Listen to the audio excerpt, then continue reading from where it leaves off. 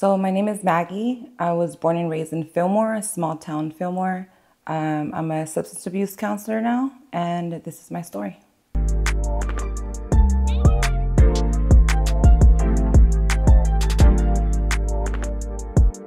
Throughout the hard times, we're still making changes. Find the ways to help each other, many similar faces. There's a way, meditation and pray. God could pave the way, many better days in a peaceful place where we lay. A different state of mind in these crazy days. A way to unwind one day at a time in a sober way. I grew up in a small town. It was a small town, Fillmore. There's not a lot to do there. It was mainly like drugs and the two gangs that were always rivals. I grew up with 7 brothers. I was only sister. How was that? That was rough. That was challenging. I grew up in a household where you couldn't show emotions, you couldn't cry. You had to keep your mouth shut. Everything you saw, everything you heard. My mom and my dad separated when I was like 10. So, and my mom was super cool, super chill. So as soon as my dad left, my dad was super strict. He was very physically abusive, verbally abusive. Everything you did wrong was like, oh, you dumb, you stupid. Like, what's wrong with you? Is there something wrong with you? Like, so we grew up thinking that we're dumb, you know? But we were real street smart, really, really street smart. So when my dad was out of the picture, everyone just ran amok. My brothers were already running amok before that. They were involved in gangs. Like I said, it's a small town, so it's pretty much 2 gangs, and they were from the boys. And I grew up with my brothers and his friends. My mom would always work. I would stay home.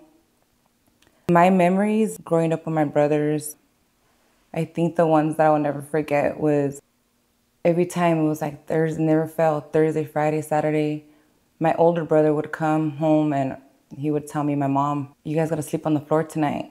And we already knew what that meant. And sure enough, they would shoot up the house. And it was like a couple of times that happened. I remember one time, I think it was like on the weekend, he told me, go sleep with mom, but you guys gotta sleep on the floor. I was like, all right, I already knew. I already got my blanket, my pillow. But he's like, sleep in the furthest room, which was like across the house. We slept on the floor, and sure enough, they came, they shot up the house, and the bullets went through my mom's bed. So it was like, oh, whoa, like, this is real, you know? I just grew up seeing carloads. I remember coming. And it was a lot of my brothers, but it was like more than 7 brothers because all his friends were always there. They were always there. Like, they were like my brothers too. Yeah, and I remember them just a bunch of cars always coming, and there was these big old rumbles in front of my house. And I remember being little, and I remember crying, and I was like, I couldn't go outside. I just wanted to help them, but I couldn't. I would just be crying in the window and just saying, stop, stop. But it was just a lot of vivid memories like that. And so I grew up around all that violence, drugs. And I remember my brothers raised me the best they could, I think. Now that I'm older, I realize like, oh, dang. But like, it wasn't your traditional brothers like, oh, let me show you how to do math, or let me show you, I don't know. I don't even know, because I didn't have that. Like, or get good grades. I don't know, whatever big brothers tell their sisters. But I remember my older brother, he's the one that showed me how to shoot my first Glock, how to point, how to shoot, how to count a lot of money. So I was really good in math growing up, but it's because I learned how to count money. And then, so yeah, that was my upbringing with my brothers. And later on, I ended up getting involved in drugs really early on. I think I was like 15. And I met my daughter's dad, and I was with him for about 10 years. And that was I went through a lot, you know. He was he was addicted to drugs. At that time, I was already dipping into drugs, and it was just the drugs. They transform you. They're just demons. And I remember I got put in the hospital a couple times. I remember one time he hit me so hard that he fractured my whole face, and I had a purple eye and green eye for like a month and a half, I think. And I remember I didn't want my son to see me, so I sent him with his grandparents, and I told him, I remember I made this big lie because I never wanted to tell nobody, and I was always scared to tell my brothers because I already knew what they were gonna do. I never told them. I would hide it. I would hide my bruises. I would hide a bunch of stuff. But I remember the day they found out,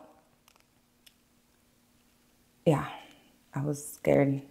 I didn't want them to know, but it got to the point where it was just, they just had to know. So I just had to knock on the door, and I had his friends there with straps, and they're like, well, we're not moving. We're going to stay here. They stayed there for like a week. I was like, can you guys leave now? I remember telling them like, man, can you guys leave? And they're like, no. It was just, I have just so many memories like that. And I think my way to cope with all the trauma and abuse and then like the neglect of my dad, I just numbed everything. Like I would just numb it. And I got heavier into drugs, and I would drink. I was a multi-addict, I think. Anything that would numb me, like I didn't care. I didn't care if I was gonna die. I didn't care if I was an OD. It didn't matter. Like I just didn't want to feel anything. And making money was fun. I was reckless. I didn't care. I had no fear in me. I caught 2 federal cases crossing across the border. The first one didn't even faze me. I didn't even care. I went back and did it again. I was out on bail, and the second one, thankfully, one of my close friends did time for it. So, or else I wouldn't even be sitting here. But at that time, I remember I was like tired. I was tired of using. I was tired of like, what am I doing? I'm just like, I already had my kids. Like, I still didn't care. I was still hurting. I was still broken. I was just so reckless. Like, now that I think back of it, I'm like, man, I can't believe I would do all those things. Like, I always had like a close friends, close like group of friends that I'm still friends with to this day, but we were all reckless. Like, I remember even being 9 months pregnant with my daughter, and it's such a small town that if you don't like a certain, like, it's on. Like, it's on site. Like, there's no even reason to talk. Like, why are we talking? There's no talking. I got nothing to say. That's how we were raised. Like, my brothers too, like, it was just so crazy. Like, my brothers would be like, I hate girls that talk. Like, why are they talking? There's no reason to talk. You don't like her? Go do what you need to do. Or my brothers would always tell me, they would always get in these arguments with these girls. Watch, I'm gonna call my sister. And here I go. I'm like, dang, I don't even want to fight her. She's all big. You better kick her ass. I'm like, dang, all right, well. And then they always tell me, if she kicks your ass, we're gonna kick your ass. So I'm like, dang, now I really gotta beat her up. But it was the same thing with me. Like, somebody was messing with me, I'll call my brothers. And they were, but it was rare when I would get my brothers involved because I loved them so much that I didn't want them to get in trouble, even if it meant to sacrifice me getting hurt. I think that's why I stayed in the abuse for so long without telling them, because I love them so much. Like, oh, it's okay. Like, I got it. Like, I'll take it. I'll deal with it later. Like, I don't want to get them involved. They were always in and out of prison, and it was just crazy. Like I said, I think I was talking about my friends, but even when I was 9 months pregnant with my daughter, I remember we were going to go for a walk, me, my son, and my friend. She had her daughter, and we had like beef with these girls. And they showed up to my mom's house. They knew where I lived. My house was a hot house. Like, everyone knew where I lived. And she showed up, and I seen her from afar. And she called on my friend. She was 2 girls, and they called on my friend, and the other one called me out. But of course, I was pregnant. I was like, man, there's nothing I can do. But they started fighting, and I remember she started stabbing my friend of my son. And I remember telling my son, turn around. And he was just in shock, He just couldn't move. But she got stabbed like 4 times. And I don't even know where I got my strength. I don't even know how I did it, but I was pregnant. I remember her getting up, she was holding her stomach. They had stabbed her in her lung, her neck, her hand. I remember she put her hand around my shoulder, and I like carried her in the house. And I don't know how I did it because I was like full blown pregnant. And I remember looking at her and she's like, what's on my neck? And I'm like, oh man, I'm like, nothing, you're good. And I put my hand on her neck because it was squirting out blood. And I carried her in the house, and the paramedics came and they thought I was stabbed because my whole belly was full of blood. But I just have a lot of memories like that created like a lot of anxiety. Like, I think the abuse caused me to have a lot of depression. I got diagnosed with PTSD. The drugs didn't help at all. I thought they were helping, but I was just numbing everything. And I remember I started going to church. Someone invited me to church, and I started going. I would go and I would leave. Like, no, I'm good. Like, I'm not ready. Like, just wasn't ready. The money was too good. Like, the adrenaline, like, I just wasn't ready. And I think it was when I caught the second federal case, when they were telling us we were both looking at a lot of time. I was like, man, what about my kids? That's when it hit me, like, dang, what about my kids? So I remember I went to church that Sunday. They had like an altar call. And I remember going, and I remember an older lady, she was praying over me, and man, I felt so broken. Like, I was broken, like it hit me, and I remember just crying, like crying like a little kid. And I felt this breakthrough that day that I can't even explain. Like, I can't explain it. There's no words. I would just remember, like, just knowing, like, I'm done. Like, I'm done. And I was already, 15 years deep into my addiction. And I remember that day I just cried out to God, and I was like, man, I'm done. Like, please, like take this addiction away from me. Like, I can't do it no more. Like, I'm gonna end up dying. Like, I knew I was gonna die, or I was gonna just be in prison for a really long time. And yeah, ever since that day, I don't know what, I can't even explain it, but I know it was a breakthrough for my addiction, because I got clean. I started just seeking, like I knew I was messed up. When I was crying, I remember that day, I didn't use that day too. And I was crying, and I was feeling everything. I'm like, man, I'm a mess. Like, I'm broken. Like, what am I doing? Like, I need help. Like, this is bullshit. Like, what am I doing? I'm just going in circles. Like, my son already seen my friend get stabbed. Like, my daughter was little, and I remember, just taking it day by day, like every day. Like, I remember the first week was the worst. I was sick as a dog. I remember throwing up, shaking. I was mad at the world. And the only thing that I would find peace was when I would go to church. That's the only time. And I remember just it was like for a long time. I remember just being there and just crying. And I was like, man, why am I crying? I'm such a pussy. Like, what is wrong with me? Like, why am I so broken here? And it was just the presence that I can't explain. Like, and I just started asking God, like, man, show me what to do to, like, give me peace. Like, I can't do it alone. I can't. I'm rebellious. Like, I'm out of control. I don't care. Like, what I've learned is that hurt people will hurt people. And until I was able to fix myself or start working in myself, that was the only way I was going to be able to love my kids properly, love my mom properly, my dad. I grew up being real mad at my dad, because once he split with my mom, he wasn't in my life for 10 years, like my whole time of addiction. And he was hella strict. My dad's really strict. So he would shine it off he didn't want no part of that, so. So when I finally got clean, I started seeing things different. I started seeing a therapist. I started being like, man, I gotta take care of everything, because I didn't realize how much it was affecting me until I finally surrendered it.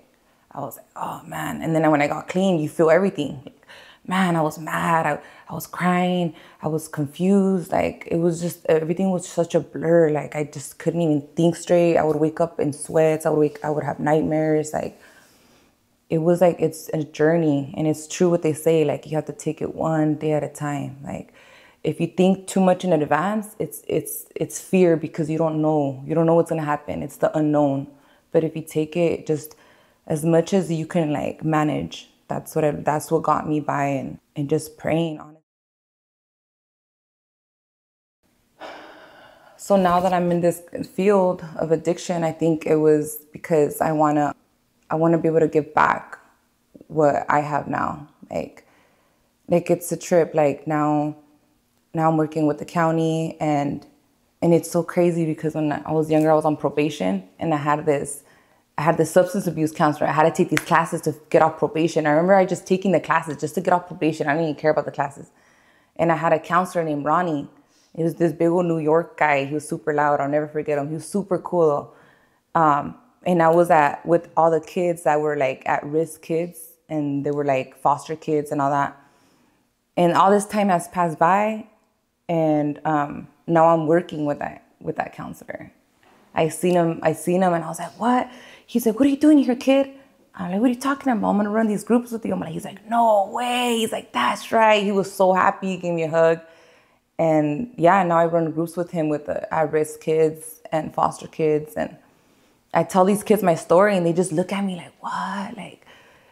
Like I think and then when in the beginning they see me, I don't think they think I'm a counselor because I'm all tatted up. I still talk a little ghetto, But they connect with me. I can see, like, they don't even look at him. They just look at me. And I tell them, and they're like, dang, like, I'm like, there's hope. Don't give up. Like, I was once, like, I was you. I would tell them, like, I was you. And they're like, what?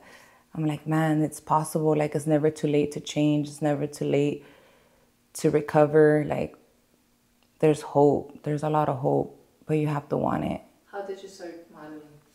What got you into it? I started modeling. I think I got started in modeling. I think I went to a lowrider shoot, and I think I got front cover my first shoot, and that one blew up. And then like different artists started wanting to work with me, and then I don't know, like I'm not even from LA, and it seems like a lot of people from LA know me, and I'm like from the 805, so I just started networking. I'm like super real. Like, I'm super honest. Like, I'm super respectful. I don't play that disrespect stuff. So I think they were like, they like me. They would mess with me. So that's how I got into that. But when I went back to school, I put a pause on all that, because I had to block out the noise. Like all that will always be there in my head. I'm like, man, that's always gonna be there. Like, for right now, like I gotta take care of myself, because mental health is real. It's so real. Like, especially if you're dealing with depression, anxiety, suicidal thoughts. Like, if you don't take care of that, that will devour you. It will eat you up alive. And I think until I was like, nah, I just gotta focus. So it's been taking all this time. Like, so yeah, I seek therapy. I meditate. I work out every day. I change my whole routine. And I connect a lot. Now I network with a lot of faith-based churches. They do outreaches, or I work with a lot of nonprofits. There's like a nonprofit organization called Twilight Treasures. What do they do? So it's kind of like what I do when I go talk to kids. Like, when I talk to these at-risk kids, I'll be like, give me the baddest kid, the one that nobody wants. Give me that one. Or the girl, give me the oh man, give it to me. I want the baddest kid, because I know I can relate to her. I know, man, like, there's nothing you can tell me that I can't speak life into you, because I've already done it. So the same thing with those organizations. They target the homeless, the drug addicts, the people that are laying down, like, spun on fentanyl. Like, we go to talk to the people that no one wants to talk to, the people that everyone already gave up on. We'll go talk to them, and Either we'll offer them whatever they need, like food, clothes. They want to get prayed, they will offer them prayer. If they're ready for recovery, like we'll take them then and there. And there's women's home and men's home that are nonprofit that will take them without insurance, without like no say, like you're ready, let's go. And I've talked to girls and I've told them, like, if you're ready, I'll take you right now. Like, this organization, are they only based out here, or are they? They're all over. Yeah, they're all, there's one in Whittier, there's one in Orange County, there's one in San Luis Obispo, there's one in Ventura. They're all over. So I know it's hard because a lot of people are like, oh, I don't got insurance, or I don't got money, rehabs are expensive. There's organizations that will help you. So why don't you name the organization, how they could get a hold of them for anyone that is dealing with something like that, so they can go ahead and reach out to them? Yeah, so the organization, one of them is called Twilight Treasures. There's another one that I work with too, with Outsiders. They're like international, like there's just a lot of different help out there. I mean, whatever they need, like you guys can always reach out to me. If I can't help you, then for sure I'll guide you the best way I can to an organization that could help you. So my relationship with my kids are very, very different than the way I was raised. I think once I got clean and I got my shit together, I was like, man, I gotta break these generational chains. Like I knew, like, man, no, like this is not how I want to raise my kids. So my house is ran very differently than how I was raised. Like, and I think it's important to tell your story, because I don't want the day. It's for sure. We're all gonna pass. We're all gonna die. But I don't want somebody else to tell my story how they remembered me. Like I want to be able to tell my story. Like, and this is real. Like this is how I grew up. This is what happened. But change is possible. There's a lot of hope.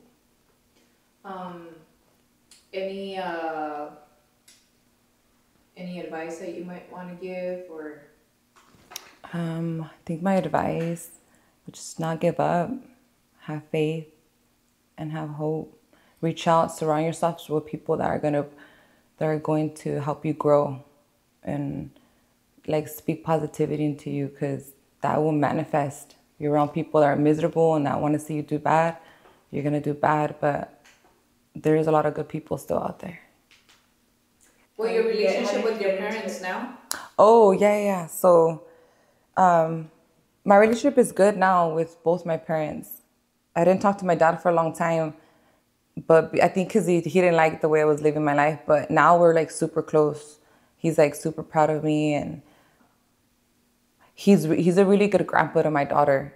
And I think that's why I forgave him. Like, okay, I think he's doing everything he couldn't do with me with my daughter.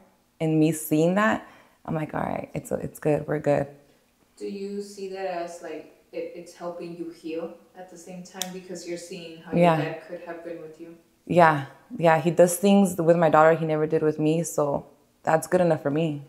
That's my child. So he shows her love, the love I wish I had. That's good enough for me.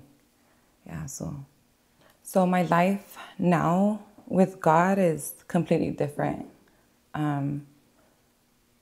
I think surrendering a lot of things that I couldn't control. I had no control over. I didn't have control over a lot of things, but this I can control, like my relationships with my family. So if you're gonna listen to anybody, listen to when you pray, just being in that presence, just being silent, even meditating. I know there's a lot of people that don't have faith, but even taking that time just to be with yourself, like block out the noise, because the world is really ugly and it can get super loud. But yeah, my walk is very different now. I think I'm like such a geek. Like I'm just like, I can't wait for school. I can't wait for church on Sundays. Like it's super different. But this is how I want it to be. This is how I want to raise my kids, because my upbringing was super different, super crazy. So these interviews are super dope. You'll see real people. This is just like, I'm a living, breathing testimony of it. So I think it's important that real people will recognize real. And I think a lot of people need to see that. This is my story. Super excited what the future has in store for me. And if you want to get a hold of me, my Instagram is Mags, at 497. And this is my story.